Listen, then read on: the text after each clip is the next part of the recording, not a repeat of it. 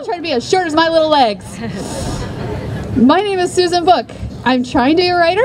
I'm sometimes an advocate, but I'm always an autism mom. I have a second grader at Reedy Creek Elementary who is on the autism spectrum. Cuts to education and the class size mandate have deep impacts on all our kids. It has an even deeper impact on kids with disabilities. In many ways, my son should be a poster child for a lower class size.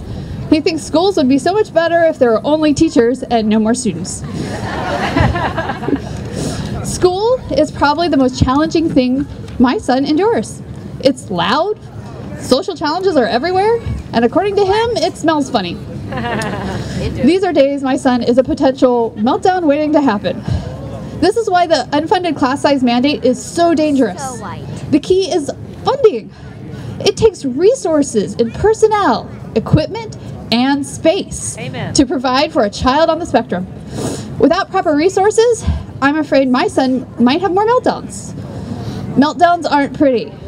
They aren't like on TV. My son is not a savant who will go in a corner and rock. Nope. Meltdowns are messy and loud and potentially violent. All right. And my pages are all screwed up. Yay. Okay. You got this. It's okay. My biggest fear is what's happening already.